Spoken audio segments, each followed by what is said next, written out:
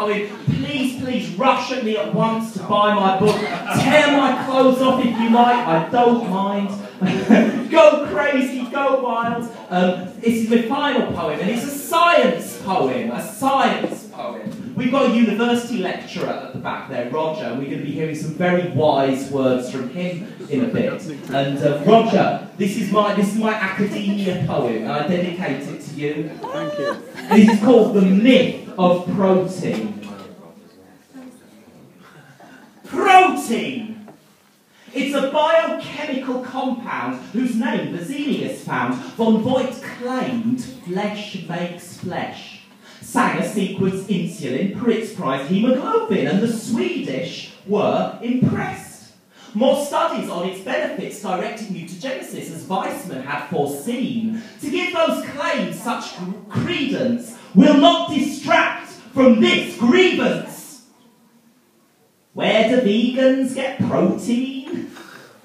What exactly can you eat? Is it healthy? No meat. Such Shakespearean introspection between the facts to delve, lament, B12 or not B12? Surely that must be the question.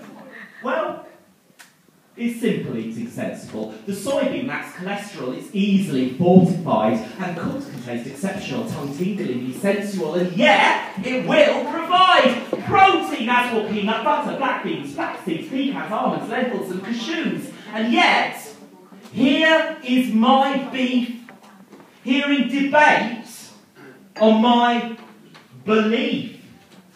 People questioning what I choose. You see, I don't choose for pigs to feel. Now, I don't just believe that their pain is real.